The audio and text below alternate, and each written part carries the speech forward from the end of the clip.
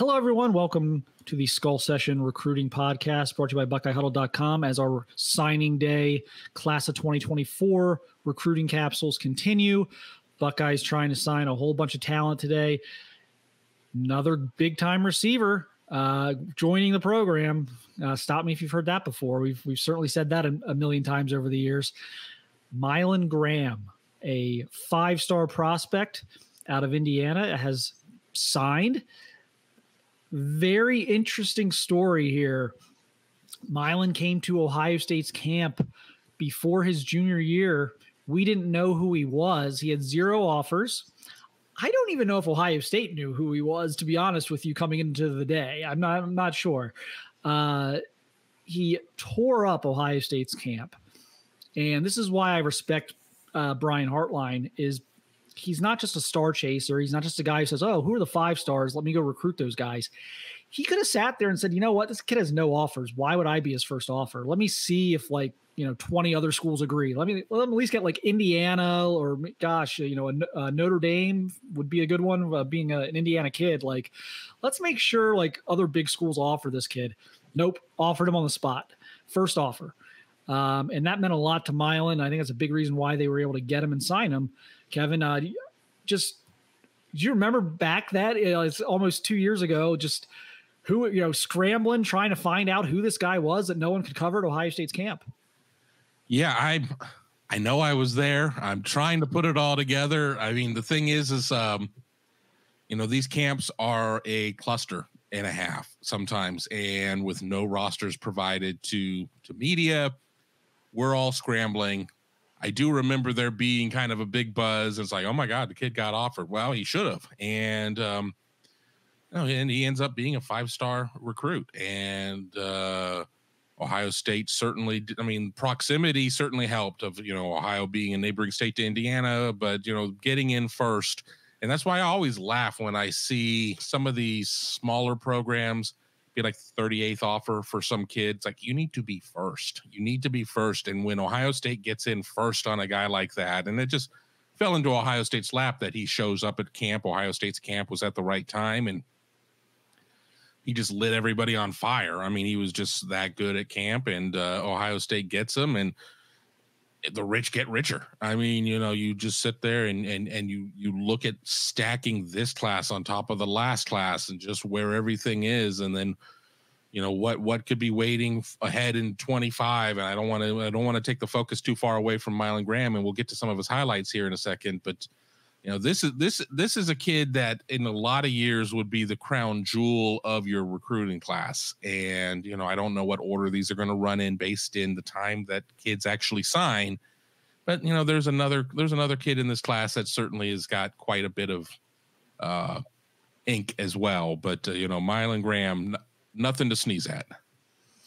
No, reminds me a lot of Carnell Tate, actually, coming out of high school. He's explosive. He's super fast. I mean, watch him go here. Just takes a little harmless bubble screen, and he is gone. Just absolute big-time sprinter speed in a good-sized body. He's physical. He'll run through contact. He'll run through tacklers. He's a good run-after-the-catch guy.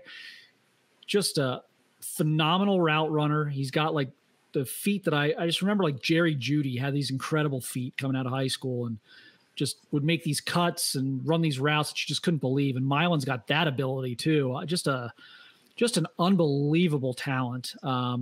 Again, I compare him very favorably. He's right up there with Carnell Tate for me coming out of high school. And I was, not to pat myself on the back, I was very much on the Carnell Tate train in high school and kind of pegged him as a guy who would come in and be hard to keep off the field early. And so I see the same type of traits in Mylan Graham, and just an exciting weapon. The way that you're able to kind of get these guys in from different parts of the country right now for Brian Hartline. He'll go to Texas, he'll go to Indiana, he'll go to Florida, just wherever they are. He just finds them and seals the deal. But again, we assume Marvin's gone. Maybe Emeka's gone. Julian Fleming's transferred. There's an opportunity here for Mylan, I think, to play early.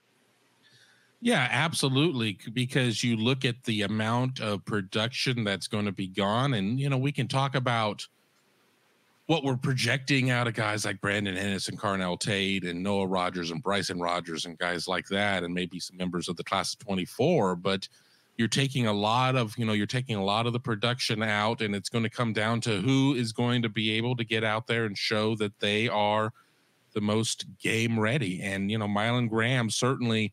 I've watched this tape many times, and I mean, I'm impressed every time that I watch it. I mean, he just seems somebody that is just kind of built in a way to just excel in the collegiate game. I mean, he can run past you, he can high point the ball. He just seems to be really, have some football smarts to him in terms of being able to get that separation. I think that he's somebody that very much could be in the mix. And, I've always said this in terms of going into a program, opportunity knocks once. Sometimes it doesn't even knock because of just how classes are built. So, if I'm one of these 24 guys, I'm not sitting there and tipping my cap to the 23 guys and it's like, I'll wait my turn. No, you're going to go out there and you're going to try and fight for those plays immediately. And I think Graham's somebody who can get into that mix. Yeah, and just like the other thing, going back to the Tate thing, is polished. Like, he's not raw as a route runner. He's not one of those guys, we watched like Paris Campbell, for example, come out of high school. Like, boy, he's going to really have to hit the jugs machine. Even someone like Terry McLaurin. I mean, Terry McLaurin had some stuff like his junior year of high school where he wasn't quite a natural pass catcher. He had to work very, very hard at it.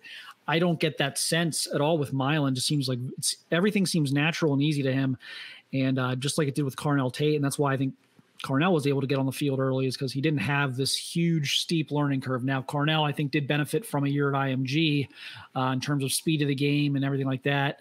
Mylan, maybe not elite competition where he's at in kind of like Northeast Indiana there, but just someone who's dominated these camps and everything else, though, and has shown that he's just an elite talent. Setting the table for next year, how does Heartline keep doing this? Like, is 25 the year where it's like, oh, maybe a little bit of a setback?